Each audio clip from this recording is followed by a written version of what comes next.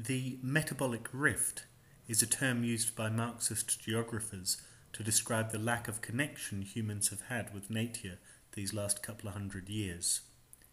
It was developed by John Bellamy Foster and other theorists to refer to Karl Marx's understanding of ecological disruption under capitalism. While Marx never employed the term itself in his writings, he did write of an irreparable rift in the interdependent process of social metabolism created by the rise of capitalism. Why is it a useful term? Because it reminds us that our lives rely on natural systems, not the internet or the market. Why is it potentially dodgy? Because it can imply that there was a beautiful world of sweetness and light at some point, that we humans have been kicked out of the Garden of Eden.